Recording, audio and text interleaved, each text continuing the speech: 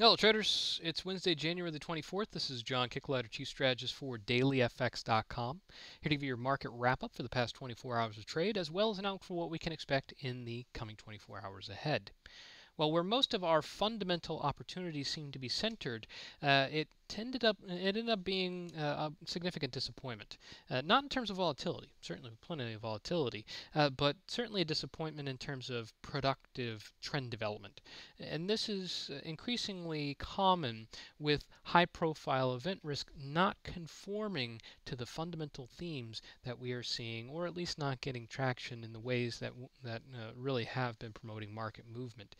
I think quite clearly with the event risk that was on the docket yesterday, the most prominent opportunity rested with the British pound US dollar cross or cable. That ultimately, however, would not be a strong endorsement for an actual development of trend. You can see here, looking at the past session's candle, this is a daily bar, that it was very volatile, wide range, but ultimately little ending change. Now, if we look at a lower time frame chart, 4 hour, you actually can see that there is a hold. All right, and in fact, I think this is a technical pattern that is worthy of a lot of interest for those that are purely technicians. You're probably going to have a break, if not of conviction, then at least of necessity, because we have a range high just shy of 125.50, and to the downside, there is some pretty good historical precedence for this former range high and now rising trendline support at about 124.15. All right, so we're going to break out of this range. It's too narrow to maintain for too long. The question becomes, and this always is the question when we're talking about a technical pattern like this, is there enough conviction on the production of a break that it's going to find follow through? It's important to recognize and to truly understand that if there is a break with no follow through, it really isn't trade worthy. We don't get points for being right on a technical break. We make profit when there is follow through after the break. All right, that's incredibly important to understand. It goes back to everything psychological in that we're not in trade to win, we're in trade to be profitable. So with the pound dollar, you can see that there was a significant amount of volatility. Why the lack of actual ability to break is so significant comes back to the implications of the data that we had on the docket. For the pound side first, the listing was the UK Supreme Court ruling on whether Parliament had a say legally on the Brexit. Now, we have to look at this in the format that the markets are now working with its own speculation surrounding this remarkable event. In Brexit, the decision to leave the EU back in June 23rd, the counting was done on the 24th, is a significant alteration in terms of the established value of the pound. But we've discounted a lot from the sterling. The decline that we've seen from cable alone has been profound and has pushed us down to 3-decade plus lows. Now, in other phases and other data price relationships in the past, we've seen that detrimental data can actually have a positive effect on certain assets. If you recall 4 or 5 years ago, the implications of bad data, all right, so weak GDP in the US or weak non-farm payrolls worse than expected, would actually encourage a rally from US equities. That relationship was unusual, but not too unusual if you understood the meaning behind it for speculators. If the data was weak, then it would encourage central banks to actually continue to feed the stimulus into the system and subsequently bolster the whole reason why investors were sitting in very stretched markets. Now, there is an argument to be made with the pound that if the Parliament has a say in Brexit and its negotiations, its legality, and etc., that it could be bullish for the pound because it could insinuate that, hey, Parliament just decides that they don't want to go through with it. And they could put a full stop stymie on it. But in reality, they're unlikely to do that because it goes against the will of the British people. Now, they could also have a stronger say in the negotiations, calling for a rebuke of the hard Brexit and look for compromise to find a means to actually access the single market, which is a beneficial economic connection to Europe. Now, that is possible, and that could confer the possibility of retracing some of the sterling's discount. All right, this massive tumble that we've had. But from where it stands now and where the markets are assessing the value of the sterling is marking genuine progress, seeing the milestones, and actually whittling down the uncertainties to a clear path for the UK economy, UK financial system, the connection to the EU. The sterling will find its recovery when it is clear that the very many different outcomes from absolute disaster to an absolute roaring economic recovery is whittled down to a more reasonable select situation of scenarios. But what this does is invites greater uncertainty. It doesn't promote a sterling rally on the assumption that, oh, Brexit can just be thrown into disarray and not actually followed through with. It undermines that confidence. And you can see this same lack of conviction with this update for most of the pound-based crosses. Lots of volatility for the euro-pound, but not much in the way of progress in the sterling's favor. The pound Aussie, the pound Kiwi, the pound CAD, and I'm increasingly interested in the pound Swiss, although high correlation to the euro-based crosses, any Swiss franc cross. This is a little bit more consistent with technicals. And even the pound yen.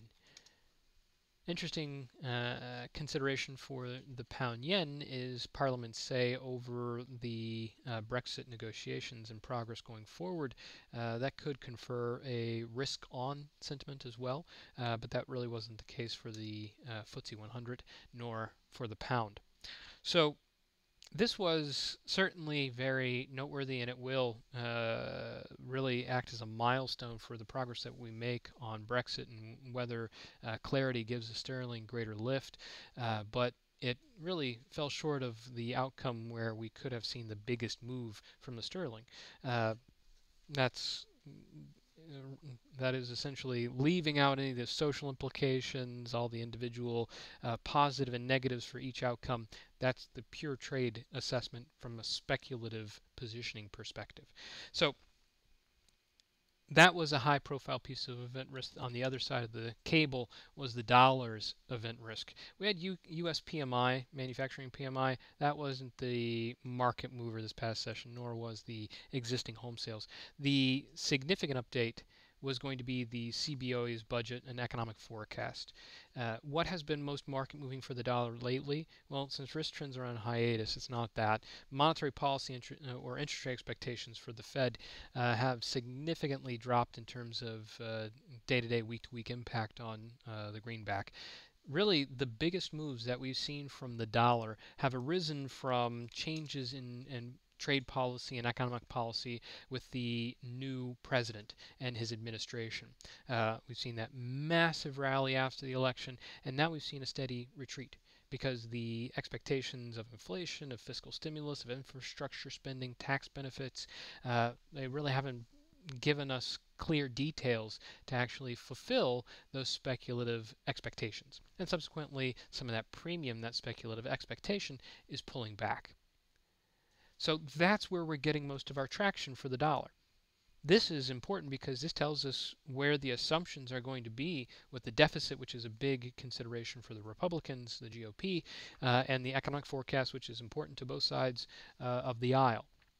And especially with the uncertainties that the proposals that Donald Trump has put up, especially during the campaign, this was an opportunity for clarity on what this could actually afford and what it can actually do. But we don't know a lot of the details. Investors, economists, analysts, they don't know what's going to happen. It all depends on what, when this is enacted, what the details are, who's going to support it, who doesn't.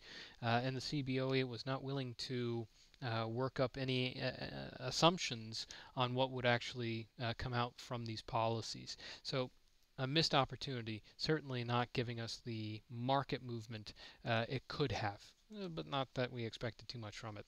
So now the dollar is still left in limbo and is at the mercy of Donald Trump's social media accounts. Looking at some of the majors, the Euro USD is pulled back a little bit on its progress. Obviously, we know where the pound dollar stands. Dollar yen is more risk oriented. We're going to talk about that in just a second. But it is now locked between range up to 115.50, down here at support about 12.50, a nice 300 pip range. Where we break from here is really going to depend on what motivates it, of course, for follow through, but it is going to be a bearing that I'm going to be watching very closely. Some interesting technical production on Aussie USD, more so from the Aussie CPI figures, more about that in a second, and the Kiwi USD, which has projected its trend similar to the Aussie dollar, but not with the more recent correction.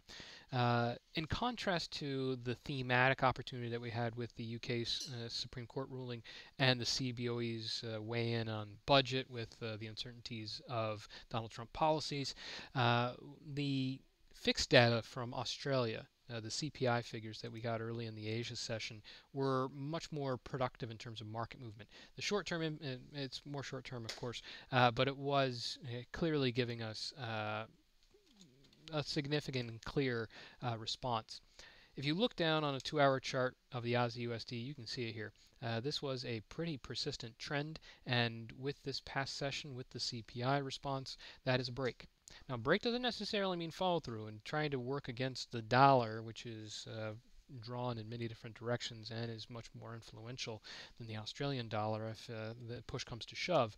But it nevertheless speaks to very clear technicals, which is very attractive. A little bit more opportunistic, you can look at something like the Aussie yen, although that hasn't broken, and yes, this is going to also be weighed against risk trends.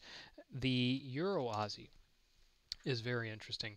The euro is not putting up a big counter offensive in terms of giving fundamental direction.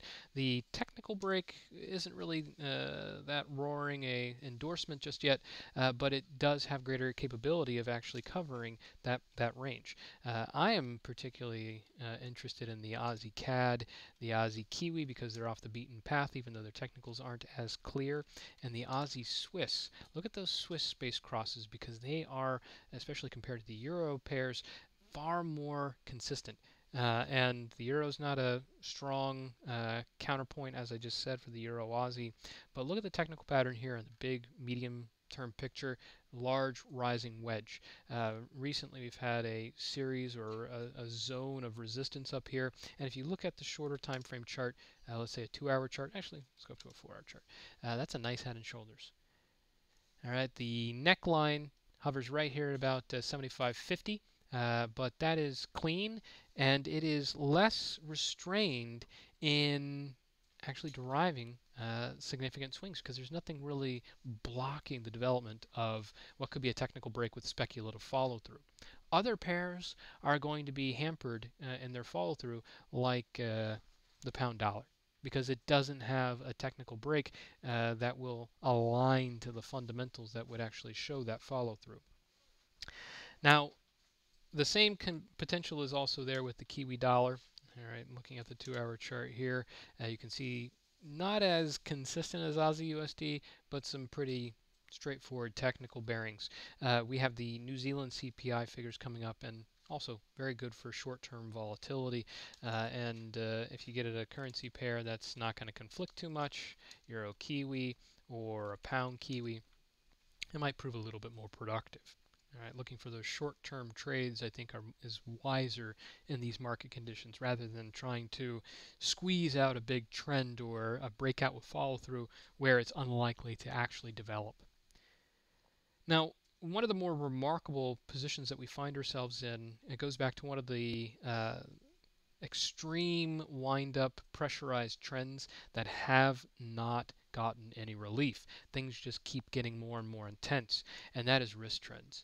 Taking a look at the Spider ETF, my favorite measure of market or investors' appetite to get exposure to the quote-unquote market, we did have a break to the upside 4-hour chart, you can see the wedge, a nice little break to the upside, but as we've talked about many times before, follow through. Where is follow through going to be on a market that is already stretched for risk and does not have the open territory to expect a really significant advance in people applying their already thin resources to extremely low returns, expecting it to carry on? I would be dubious of a risk-on exposure in even discounted assets, and U.S. equities are far from discounted. This is especially from the S&P 500, the index itself. It's actually at a record high. So this is a very stretched market, and the confidence that we would inspire from this past session, it was really nowhere to be seen. Certainly not the structural improvements that we would need to encourage confidence. All right, not a sudden increase in economic expectation, not a significant increase in potential returns, not even a more dramatically appealing business environment for which global capital will flow into the U.S. and provide maybe not risk on for the world, but risk on for the U.S. assets. None of that was available. All right, so it was this push towards a more extreme risk exposure, and it was the VIX, all right, that insurance that we often look at. I think that this is dumbed down too much. It's not a fear index. It is in essence an insurance cost for those that are looking for coverage over risky situations. And I think that given the exposure on the markets and their stretched positioning, when the assumption is that there is very little return to actually be made in the markets, this is the rate of return in the markets versus what you're paying to get in, that we would definitely want some greater form of insurance. But the thing is, when your return is that low, the cost of insurance becomes a little bit untenable. So complacency becomes a little bit more structurally ingrained. This VIX on a close basis was the lowest that we've seen since July of 2014.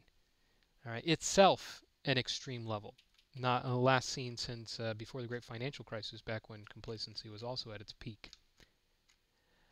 Now, oftentimes when we get to these lows, the lack of a hedge will often encourage investors to look for cheaper disaster insurance, and looking further out the skew or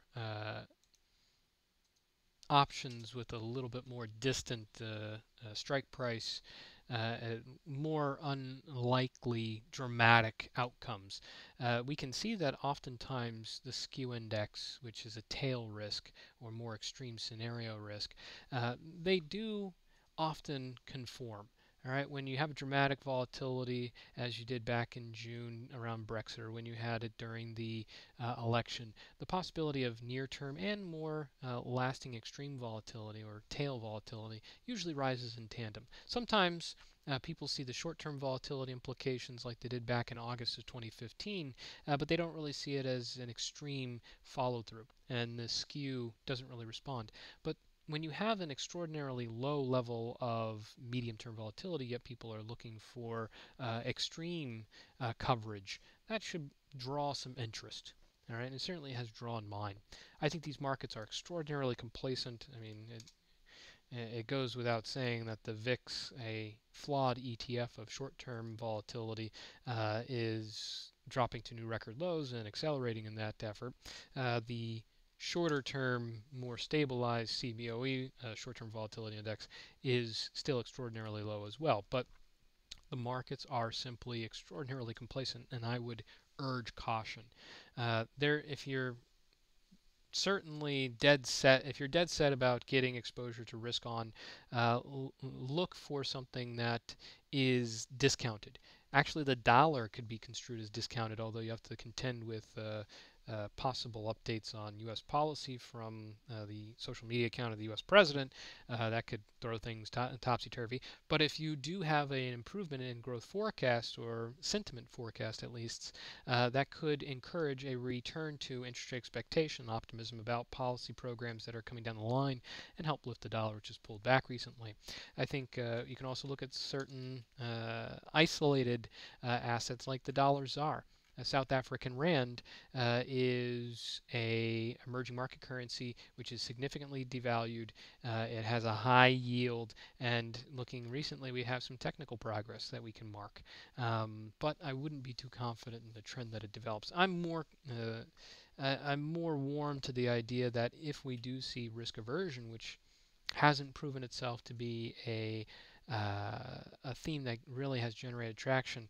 But if it does, it's going to generate a massive move in the markets. And that's why I keep very close tabs on the yen crosses. Most exposed or carrying the greatest potential of the yen crosses is arguably the dollar yen. As risk trends drop, not only do the yen crosses as carry trades or ill-suited carry trades because they're extremely low yield, not only do they decline, but also the interest rate forecast for the dollar is going to be victim as well. The Fed is not going to be able to hike if the markets are stumbling. All right, they've already proven themselves time and time again very sensitive to capital markets, especially in these more fence-sitting conditions. All right.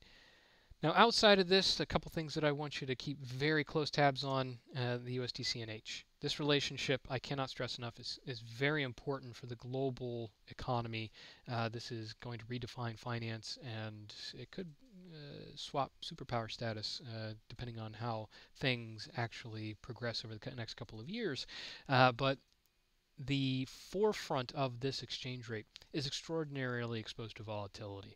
And China has long had a history of releasing updates in policy or the like with little warning and through the most obscure channels. Well, now we have the U.S. counterpart that is willing to do short notice updates on policy, and he does it pretty aggressively through social media. So this is absolutely a currency pair where a wedge like this is very, very risky. Be cautious. Watch it though, because the implications will trickle down to most assets.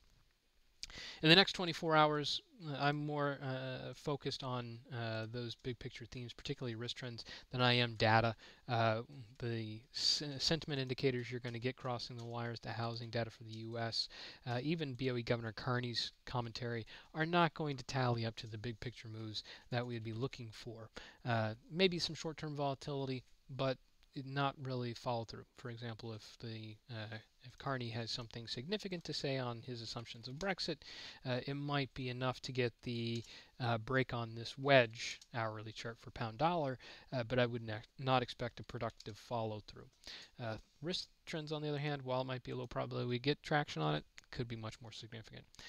I'll highlight separately, though, there still is opportunity for that New Zealand CPI figures, as Australia's inflation figures have shown that the short-term impact paired with technicals can work out pretty well for short-lived trade opportunities.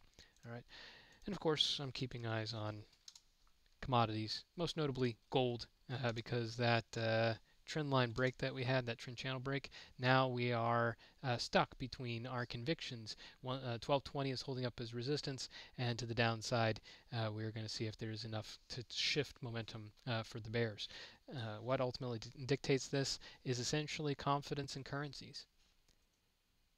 More practically, it is where the dollar goes. The gold's going to go the opposite direction, but this is genuinely one of those assets that reflects the confidence in fiat assets, assets that derive their stability from government vows. And if the dollar starts to come apart in the forthcoming weeks, then that's probably not going to confer a lot of value redirected to euro or pound or yen, because they're still facing the same risk that they have always faced. But it can absolutely bolster gold. If not, things remain stable. This premium could be victim, so keep an eye on this. I like to watch these markets because oftentimes they're not just trades in and of themselves. They can really explain what's happening in the bigger financial system and for other investments that we might be planning to make. All right, we'll wrap it up here. We'll do our next rundown of these markets tomorrow. Until then, I wish you good luck trading out there.